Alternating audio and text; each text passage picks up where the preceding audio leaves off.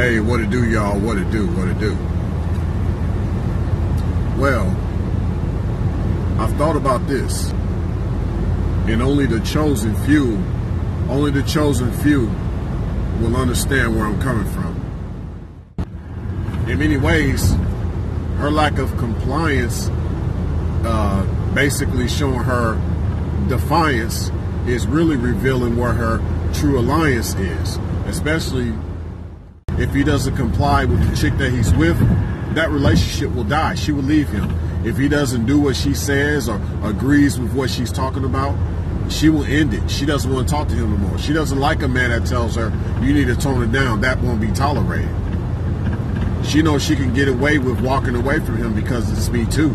She knows she can get away with it because of Me Too. There's a lot of simps. There's not enough men out here. Okay?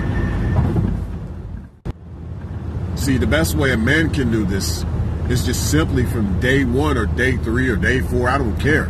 You have to catch her right away when she's not trying to comply. Don't explain things to her. Don't try to check her when she's being reckless. Okay? Just sigh and walk away. And I admit, that's something I've had to work on. I'm getting better at it. I'm definitely not going to sit here and tell y'all like I got it all together. Like you hear a lot of these players or these so-called alpha males, you know what I'm saying? You hear a lot of these guys talk like as if they're a great success story and they got it all figured out. Well, I tell you what, while you talking like that, there's a non-compliant witch that's going to figure out how to really prove that you aren't who you say you are. See, real men don't say, they just do. Or they learn what not to do.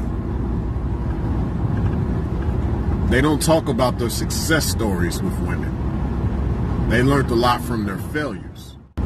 Simple as that. Simple as that.